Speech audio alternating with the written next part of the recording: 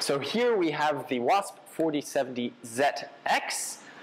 The Z is for the Zen extruder, as they call the printhead on this machine.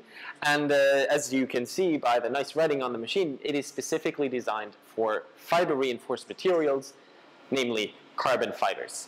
It is a dual extruder machine, so you actually have the opportunity to print two different materials in one print, be that a soluble or breakaway support, or just a second material overall.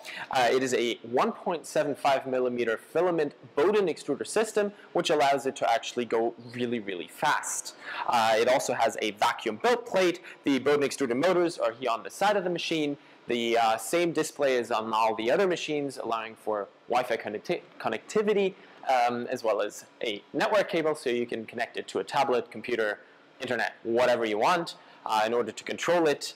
And right, because it's a delta system, the cylindrical build volume, you have 40 centimeters in diameter and 70 centimeters in build height, hence the name 4070.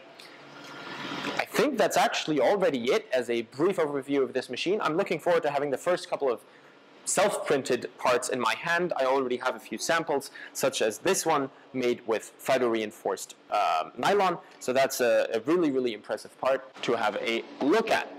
The machine will come out probably in April of 2022 and will cost around 14,000 euros plus tax. All right, so that's all I have to say about this one. Let's move on to the next machine.